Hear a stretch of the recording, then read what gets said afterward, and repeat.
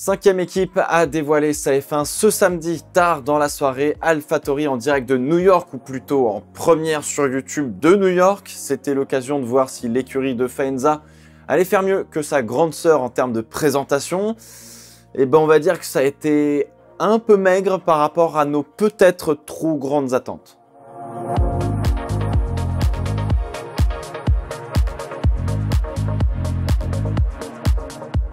2 minutes et 19 secondes pour avoir à l'image un chocard moins de 10 secondes sur un plan fixe, certes magnifique, mais vous en conviendrez que ça fait un peu maigre, surtout qu'on a attendu les rendus 3D qui sont arrivés une bonne grosse dizaine de minutes plus tard, je crois.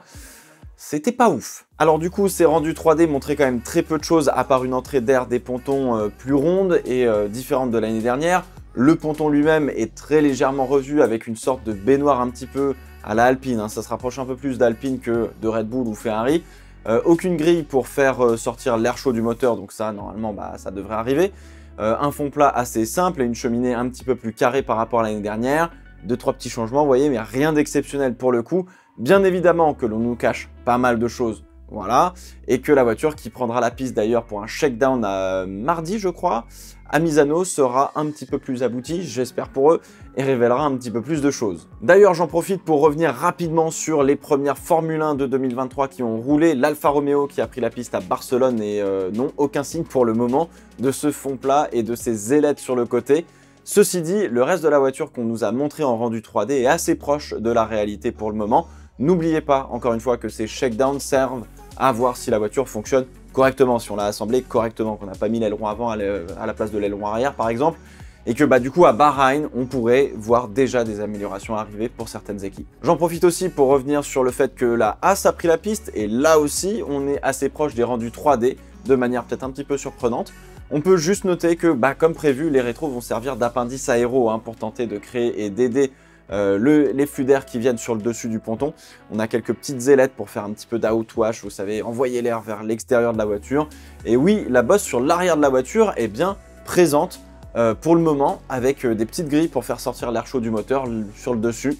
On nous avait dit de pas trop s'y attarder, visiblement, on va peut-être s'y attarder un peu plus. Bref, on va pas passer tout en revue, mais globalement les rendus 3D, que ce soit chez Alfa Romeo ou chez Haas par exemple, sont assez fidèles, ce que je trouve assez surprenant finalement, mais tant mieux. Alors peut-être que finalement l'AlphaTauri sera un petit peu dans le même style, on sait pas. Du coup, pour revenir sur l'AlphaTauri, la livrée est dans la continuité évidemment des précédentes, je trouve ça toujours assez simple et efficace. Le bleu a l'air d'être plutôt joli, plus joli que l'année dernière en tout cas, mais c'est qu'une hypothèse, c'est juste le nez avant blanc comme ça, je trouve ça un petit peu dommage. On voit donc aussi l'apparition d'un petit peu de rouge, ce qui est pas mal, avec le sponsor Orlen qui arrive de chez Alfa Romeo. Alors on aurait pu croire de manière un petit peu naïve qu'on verrait un Kubica sauvage apparaître de nulle part en tant que troisième pilote de l'équipe. Non, puisque Red Bull et AlphaTauri viennent piocher dans le pool de pilotes juniors, sauf Daniel Ricciardo qui pour le coup est une exception. On continue donc sur les pilotes justement. Alors Yuki Tsunoda, très clairement il doit marquer beaucoup plus de points, c'est son patron qui l'a dit, c'est pas moi pour le coup, mais je pense qu'on est tous d'accord pour dire que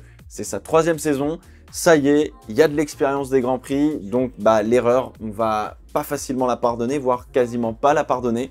Et puis dans les Red Bull Junior là, ça commence vraiment à toquer à la porte entre Liam Lawson, Ayumu Iwasa, Isaac Hadjar et d'autres. Remplacer Tsunoda, on n'aura pas besoin d'aller chercher très loin. Donc le japonais va vraiment être sous pression pour le coup cette saison. J'espère qu'il nous sortira des belles perfs. Mais s'il faut sortir des belles perfs, c'est maintenant. Là, il va falloir vraiment tabasser, etc. Et il va falloir essayer de mettre à la rue le coéquipier, parce que Nyck de Vries, c'est vraiment, moi, en tout cas, le pilote que j'attends le plus cette année. Champion de F2 en 2019, champion de Formule E en 2021. Il a roulé dans je sais pas combien de F1 différentes en 2022. Il a été longtemps chez Mercedes en pilote de réserve. Je reviens pas sur sa performance au Grand Prix d'Italie en 2022.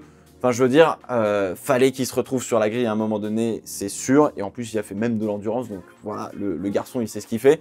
Alors bon, c'est top, mais il va falloir aussi performer. Et je suis très curieux de voir où il va se situer et comment il va s'intégrer et travailler dans le monde de la F1. C'est donc un rookie, oui, mais c'est probablement l'un des meilleurs rookies, les mieux préparés entre guillemets, surtout de ces dernières années. Un peu de pression parce que il a déjà pas mal d'expérience du coup en sport auto, comme on vient de le dire. C'est quasiment un vieux, il a 28 ans le gars, il a pas 21, etc. Donc voilà. Mais ça reste sa première saison en F1, donc forcément qu'on sera un petit peu plus indulgent avec lui.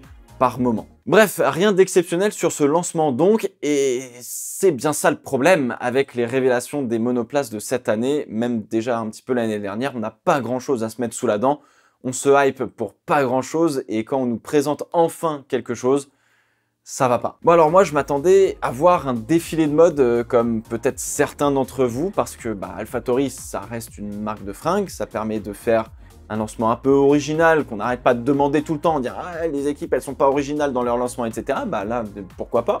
Ça nous permet de se mettre un petit peu l'ambiance, et surtout si derrière on nous montre la vraie voiture de 2023, c'est banco. Alors en tant qu'Européens, attendre 23h30 un samedi soir pour qu'on nous montre la voiture de 2022 pendant littéralement 7 secondes et balancer quelques rendus 3D 10 minutes après, non. Non, arrêtez de nous prendre pour des blaireaux, vraiment. Vraiment, vous abusez. Parce que oui, il y a eu un défilé de mode sur place qui n'a pas été filmé, tellement les gens sur Internet ont été violents la première fois que AlphaTauri avait fait ça il y a quelques années. Je crois d'ailleurs c'était pour le premier lancement de l'AlphaTauri. Pareil, alors, quand les gens s'énervent sur « Ah, il y a trop de blabla, on veut voir la voiture, gna gna gna », alors que on a le directeur technique qui nous explique dans quelle direction ils sont partis pour concevoir leur voiture et résoudre certains problèmes, il y a un problème chez l'audience, pas sur le live. Alors autant quand c'est Marty qui lâche un command bro à Christian Horner en lui posant des questions absolument vides de sens et où le patron de Red Bull est obligé de répondre en regardant sa voiture de 2022 avec une livrée de 2023 et en âme et conscience dire la voiture qui va prendre la piste sera très légèrement différente de celle-ci, oui là on peut s'énerver. Enfin, je veux dire, oui, on nous ne respecte pas du tout, quoi. En fait, j'ai l'impression qu'on ne sait pas ce que c'est qu'un lancement et encore moins ce que c'est qu'un bon lancement. Il faut un moment fort où on débâche la vraie voiture par les pilotes et pas un chocard bizarre ou une vieille voiture de l'année dernière. Il faut un peu de blabla technique autour de la voiture pour que on comprenne un petit peu ce qui se passe. Et un petit happening du style défilé de mode ou un show un peu sympa avec les pilotes, etc. histoire de se mettre un peu dans l'ambiance, quoi. En vrai, oui, ça reste de la communication et ça ne va pas servir la performance de la voiture. Et oui, il n'y a pas d'action en piste ou quoi que ce soit, mais c'est dommage de bâcler ce genre d'événements qui sont censés être un petit peu un matin de Noël pour les fans. En fait, la F1 et les équipes nous offrent des duplos en nous disant avec un énorme sourire que c'est bien l'étoile de la mort de Star Wars en Lego, quoi. Est-ce que les fans méritent un tel traitement? Sûrement pas.